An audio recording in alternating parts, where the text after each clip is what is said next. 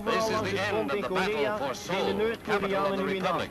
The front that was once a defense perimeter, UN troops surged forward amid cheering South Koreans and go about the grim business of cleaning out pockets of resistance.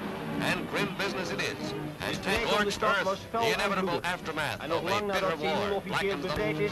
It's a stubborn foe that's flushed out of his hundreds of hideouts, and they pay with their lives by the thousands as they are caught in the traps of General Job of mopping up snipers ends in victory.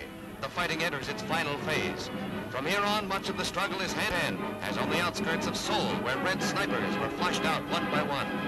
There the fighting... It's weary business chasing red bandits and liberating a country whose only wish is freedom from aggression. It also calls for... General MacArthur makes a personal visit to Seoul, where he returns the government of the Republic to President Syngman Rhee. With tears in his eyes, the Supreme Commander completes his first assignment under the United Nations banner. Turn bulldozers to bury the enemy in their dugouts.